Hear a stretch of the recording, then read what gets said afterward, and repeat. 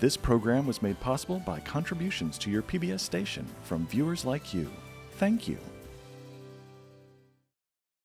Hello, I'm Melinda Kiefer and welcome to Live Green, Tennessee, where we take you across our great state to explore agriculture, agritourism, sustainable living practices, and so much more.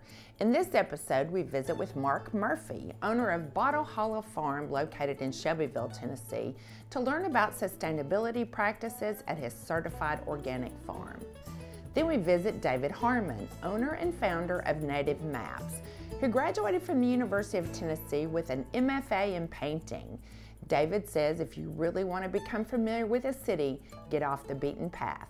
That's the process this East Tennessean uses to create his handmade, screen-printed neighborhood maps made with renewable energy coming from the hydroelectric mill at the French Paper Company. And finally, we sit down with Dr. Tom Samples at the 11th Annual Fall Gardeners at the Plateau Research and Education Center in Crossville, Tennessee. Tom is a professor at the University of Tennessee in Knoxville, serving as an extension specialist for turfgrass management and discusses sustainable practices. All this in the next episode of Live Green, Tennessee.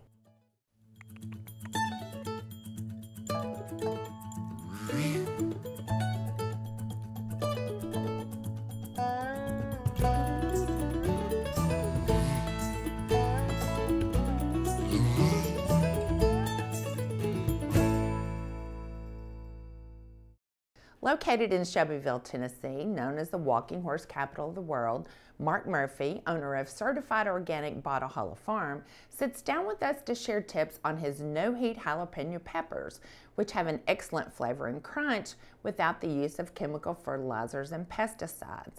Mark believes in taking great care of his soil, known as the foundation and guiding principle behind everything he does.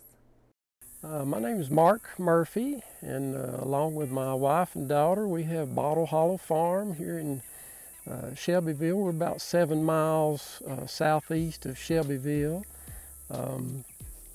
Our farm would most accurately be described as a market garden.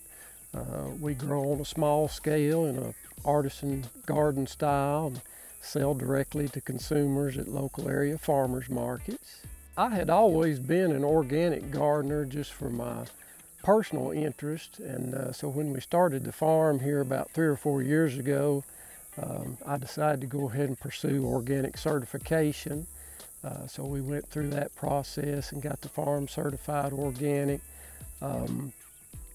Mostly it was more of a paperwork and ordeal than anything, again because I was already using organic practices to start with. So it was more just going through the process and getting all the records and keeping up with that stuff for the organic certification. And I just felt it was important. You can always tell customers, well, we use organic practices and this and that, but some people just feel more comfortable if you have that actual certification to back that up, and that way they know that you're really following those practices and getting inspected and that sort of thing. So each year you have to recertify your organic certification, and they'll send inspectors out to look over both your record keeping and look over your grow areas each year, so that they can determine that you're following the rules, doing the things you're supposed to be doing. Make sure that there's not any issues with your certification. In organics and organic certification, probably the first thing that most people think of is no chemicals. We don't use chemical fertilizers. We don't use man-made chemical or synthetic pesticides and herbicides. That's probably the first thing people think of, and there's actually a big push in the organic process, a big focus on soil. They look a lot at what you do to maintain your soil organic matters, which is important for carbon sequestration, and just overall important for the health of your soil. So they want to see that you're doing things like organic mulches, that you're doing cover crops, all those kind of practices that help maintain the fertility and the overall health of your soil system. Soil tests are important more as a baseline of where you're at fertility-wise. You know, you can find out where your potassium and phosphorus levels are and a lot of your micronutrients. You can also get tested for your soil organic matter content to see if you're, you know, doing a good job at maintaining your organic matter levels. And of course, a lot of that you can tell just by sight, so to speak, because you can recognize you know, any grower or farmer that's gained, or just home gardener even, that's gained a little bit of personal experience. You start to recognize what a healthy soil looks like and feels like and how it acts. So there's a lot of those things that you pick up by intuition, and then the test, you know, kind of help you confirm a lot of those things. We're kind of proud that we operate our garden in a very sustainable manner. We collect our own mulch materials right here on site. We use a lot of grass clippings, leaves, things like that are available to us to mulch the garden.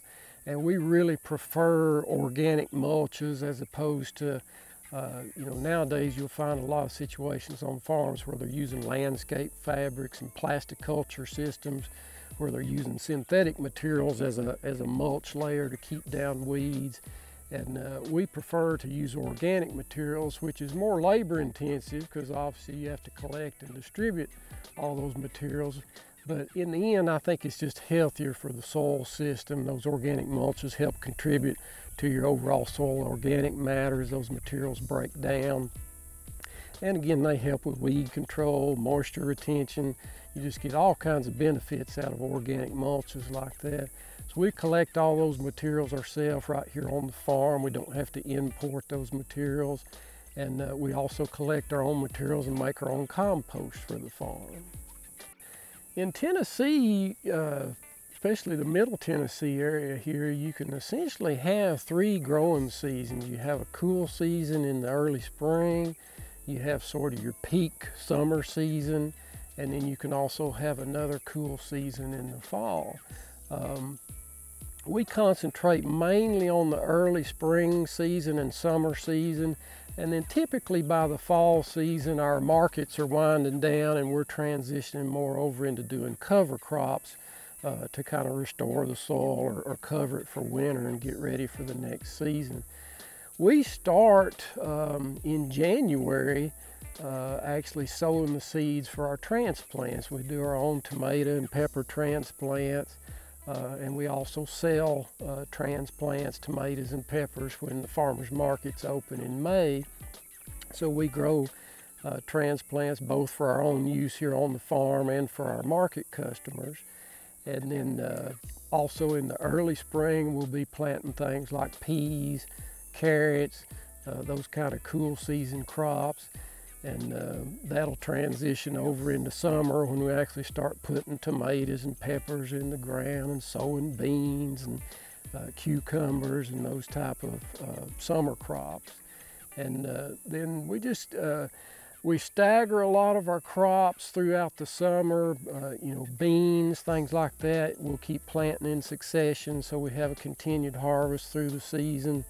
We'll stagger like tomato plantings up through June so that we always have like some fresh tomato plants coming on, because it's been my experience and most of the growers that I talk to, if you're going to grow tomatoes in Tennessee, you're usually going to deal with blights and the leaf blight situations. A lot of times your earliest tomato plants that you plant, you know, midsummer going into late summer, they'll, you know, start to get spent. So if you've got some later planted tomatoes coming on, a lot of times you can keep your production going after some of those early plantings are winding down. Weather is the consummate challenge for any farm. You know, sometimes you get really lucky and you have kind of that perfect balance of you know, just enough rain and just enough dry. Oftentimes though, you have, you know, either way too much rain at one time and everything's getting drowned, or you have way too much dry at one time and everything's, you know, getting parched. So that seems to be the consummate challenge for any farm, whether you're organic or chemical.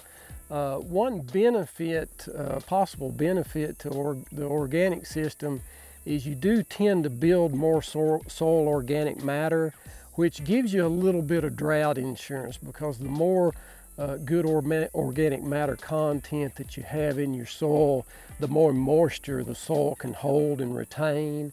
So it gives you a little bit of hedge there that poorer soils wouldn't have. We do a variety of crops. We do some fruits, strawberries, blackberries.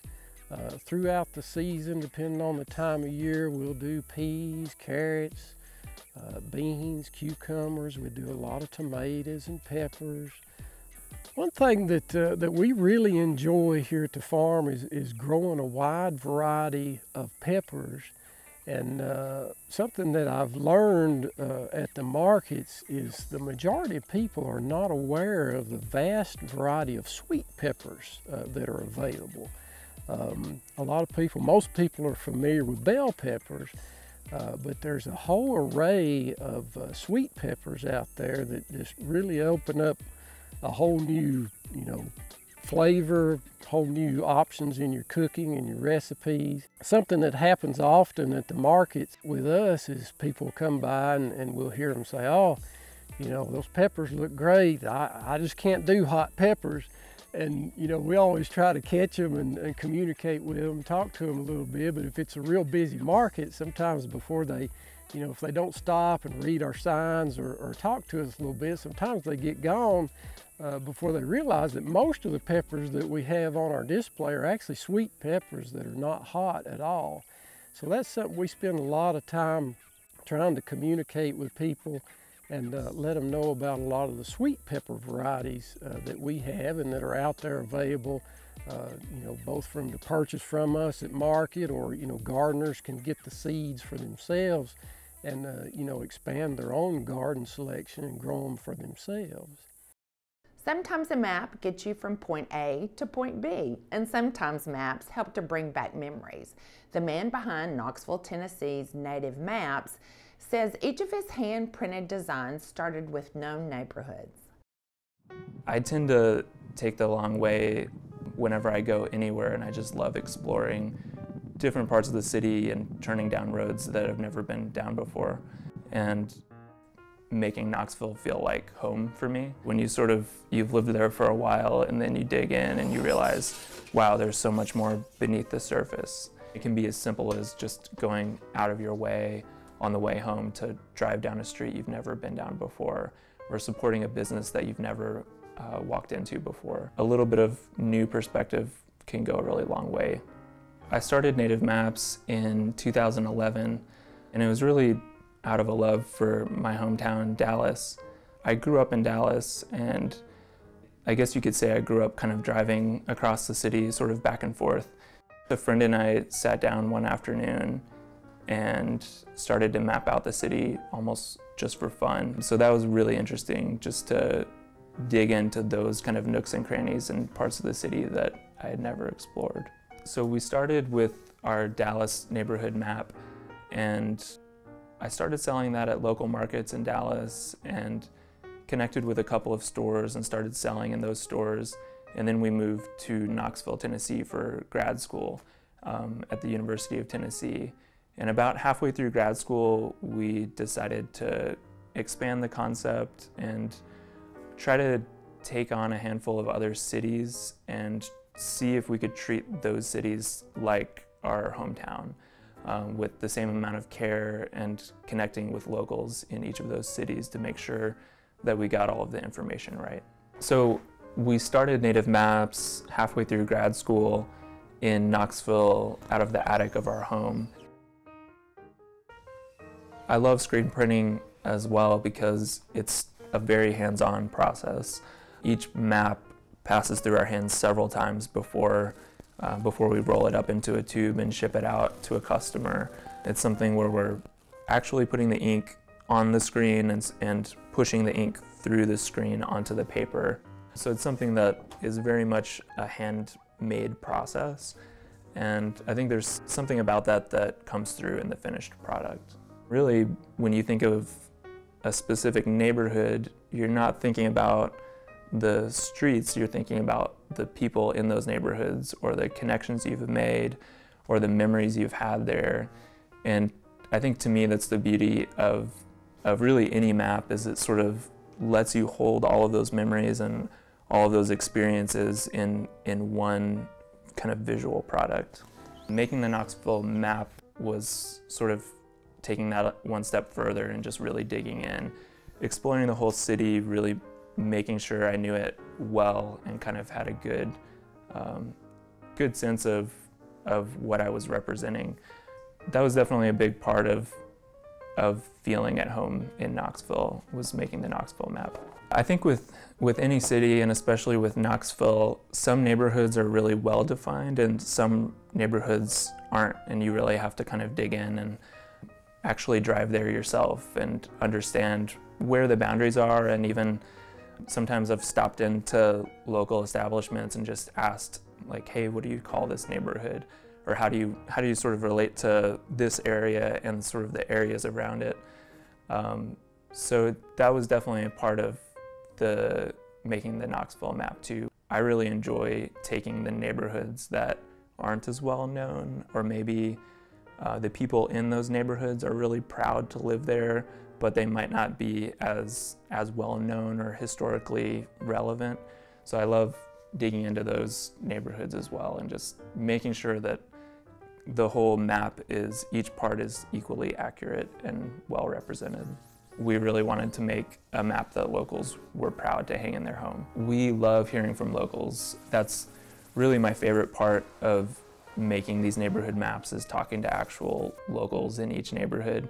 And if somebody speaks up and says, hey, where's my neighborhood? I'll include it almost immediately. So whenever we start a map, we come up with the rough draft ourselves. So that's mostly me looking at all of the resources online, and I'll take all of the different maps that I find and layer them in Illustrator on the computer. And if there's a consensus in any given neighborhood, I'll go with that. If there's not a consensus, then I'll do a little more digging. People can get really up in arms about their neighborhood and just get very opinionated and interested in what should be included and what shouldn't be included. And I really love when that happens, just because even if they're a little feisty about it, it means that they love their city, and that's why they care so much. In Tennessee, we have Nashville, Knoxville, and Memphis, and then we also have a map of Franklin, Tennessee. And as far as other major cities that we have are Manhattan, Brooklyn, Los Angeles, Seattle, Dallas, and probably about 15 other major US cities. I think it's always important to respect the history of a city and to be really inclusive and knowledgeable about each city that you're making, to try to build our business and our process so that that map can always change and adapt and grow. It's worth getting to know all of those different sides of a city. What I enjoy most is meeting actual people in the city and in those neighborhoods, and just hearing from them why they loved their city. Located at the Plateau Research and Education Center in Crossville, Tennessee, we sit down with Professor Samples from the University of Tennessee at the 11th Annual Fall Gardeners Festival, whose primary interest is the management of turfgrass using research-based sustainable methods. Dr. Samples works in the Department of Plant Sciences and discusses how grass, soils, water, and pests all contribute to healthy environments. My title is the University of Tennessee Extension Turfgrass Science and Management Specialist. What I love about my job is I have statewide responsibilities, and I still have the budget to be able to travel across the state. So I get to troubleshoot problems in turf. I work a lot with high school football fields, high school baseball fields, some with professional sports. Do quite a bit of work with trying to maintain safe athletic fields, parks and recreation, golf course. Even though the term specialist is used, what I love about my job is it's dealing with turf grasses, but in very many, in a number of functions. Sustainability to some means no chemistry, or to others might mean all organic. But in the way I frame the word sustainability is that we're using materials in an appropriate manner, and that we're creating or improving the turf situation. We're improving someone's quality of life. We're improving the performance of a turf. We're mowing at a proper height of cut.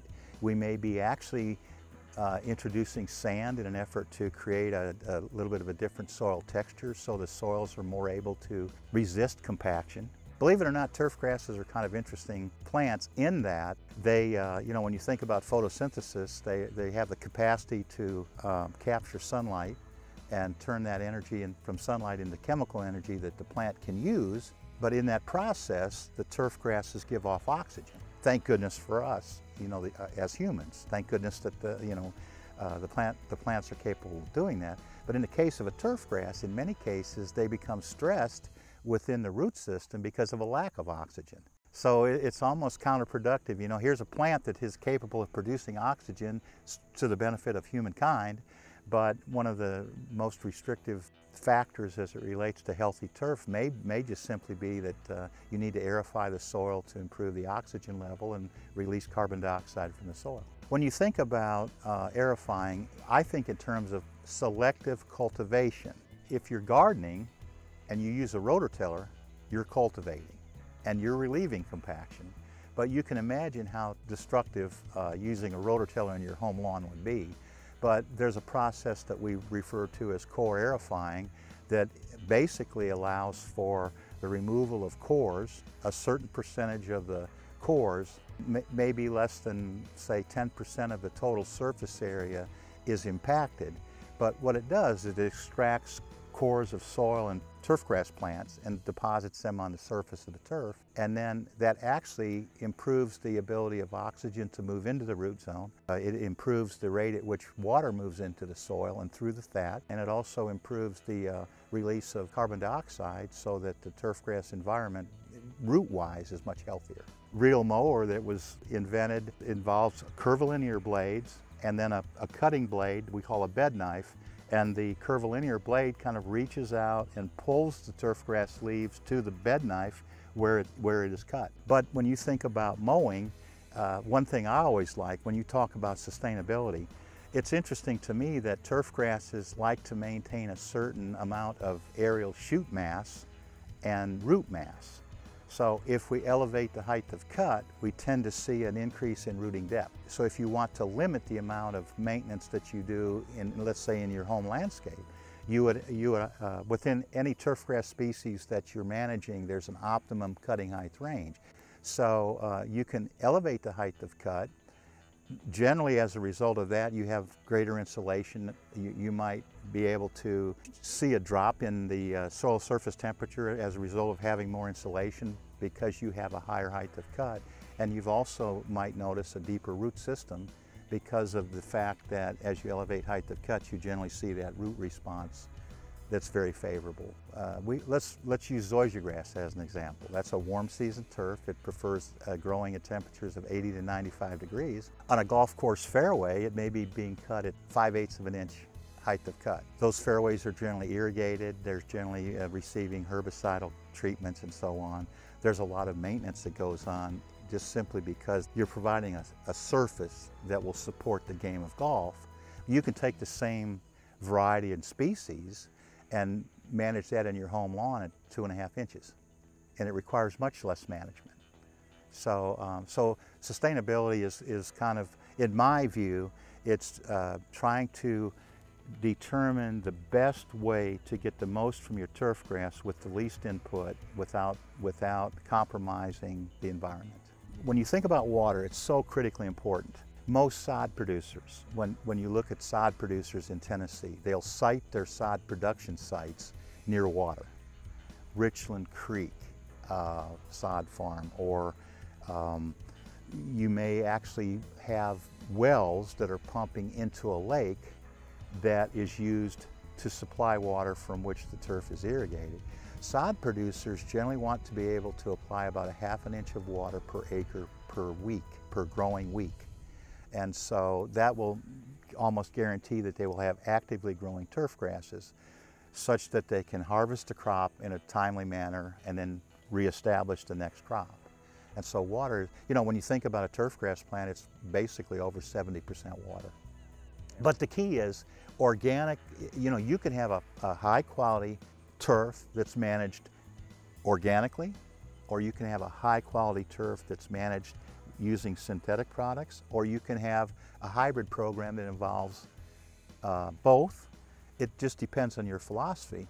But the organic programs, what we generally do, we focus on soil health. You want to maximize the soil environment so that the turf grasses can perform to their potential above ground.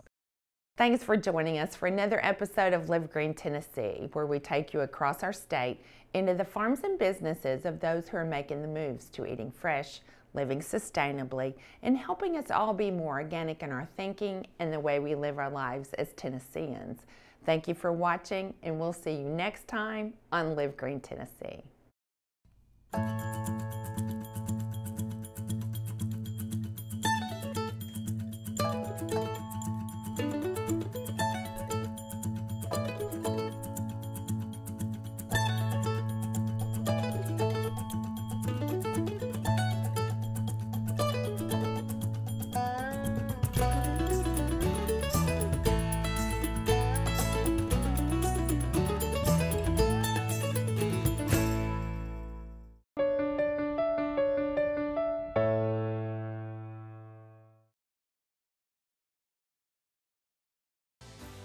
This program was made possible by contributions to your PBS station from viewers like you.